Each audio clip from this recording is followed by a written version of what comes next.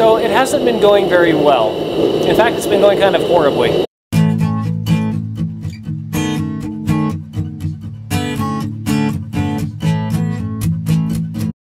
Okay, first things first, I'm going to try to organize some of this bloom, figure out what parts are worth trying to make something out of, and what ones are not.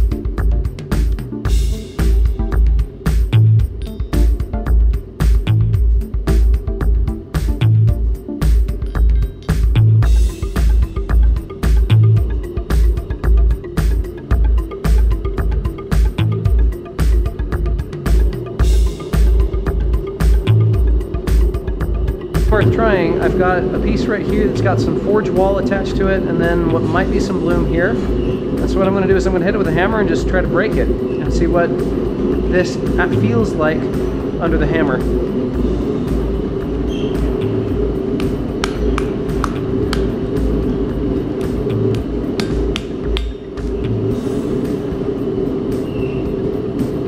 Now, when something breaks like glass like this, I assume that it's mostly slag. So I'm going to put this in the refuse pile. As this day continues, I expect that pile to get bigger, this pile to get smaller, and that pile hopefully to get bigger.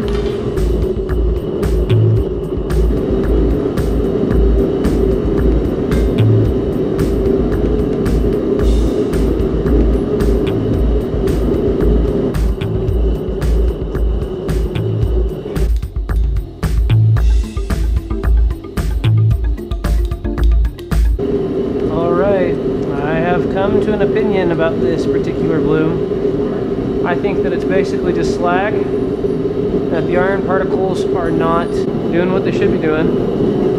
It's interesting to me that it does rust when I hit it. I mean, it rusts when I put it in water, which is an indicator.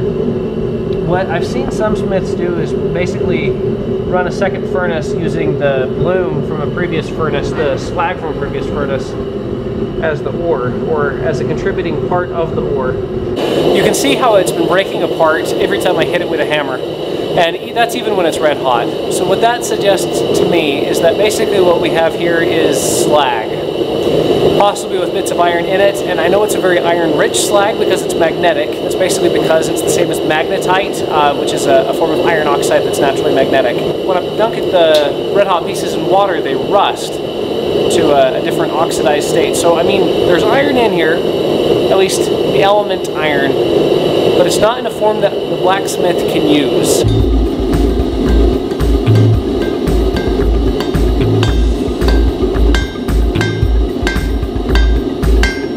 Actually, that's behaving like glue. Holy cow, it worked! It worked! That's what the former pancakes that I made before looked like. That's awesome. Okay, so that's iron. Man, that's exciting.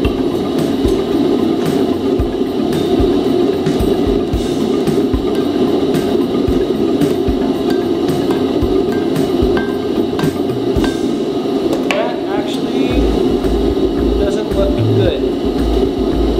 In fact, that looks kind of dismal.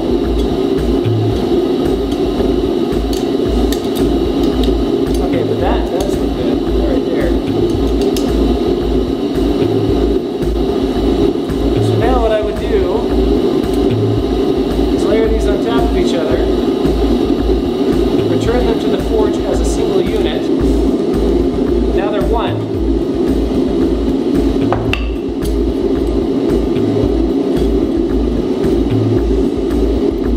Look at that. Doesn't that almost look metallic to you? So close. I I've heard this extremely iron-rich slag is sometimes called failite, but I think it's really hilarious because it sounds like fail-lite, like the mineral of failure, but it's spelled F-A-Y. So what we've learned is that the bloom material from the Smelt with Grant is not actually iron. This is the stuff from the previous episode we did on is it iron? And the answer to that question seems to be no. So it needs to be smelted again. This is basically just extremely iron-rich slag, failite. The other thing that we did is we managed to forge this piece of iron bloom from the previous smelt that I did, where I used 100% pure iron oxide and got it to work. So apparently, I can indeed make iron from scratch and make it into a bar. I just can't do it with the ore that I've tried up to this point. So here's what we're going to do. We're going to collect iron ore in a completely new way, using magnets to pick up iron sand from sandboxes basically, and we're going to use that to try to make another smelt run, where we're going to mix in the smelt material from this one, which has a lot of really good, very smooth flowing slag, and then we're going to mix that with the new iron ore, and the result should be an iron bloom. Stick around if you want to see us make iron completely from scratch and to see us make iron tools without iron tools. It's going to happen. It's just a matter of time. Interspersed with that project, which you'll get updates on if you hit the bell down here, is going to be several other projects, including a continuation of my attempt to make a shirt from scratch and more of our philosophy videos. So if you want to see more, please stick around.